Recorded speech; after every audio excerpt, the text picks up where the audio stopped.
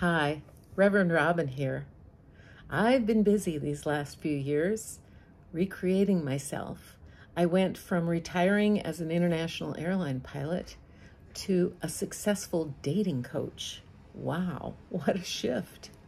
I went from an environment where I used and expressed my masculine energy, because it was a very masculine environment, to an area that invited my feminine to come out and play. And I had the express joy of finding a facet of myself that I didn't even know existed, and feeling more whole than I ever had in my life. And it really woke me to observing our world and the masculine, feminine energy craziness of who expresses what, when, where, and how.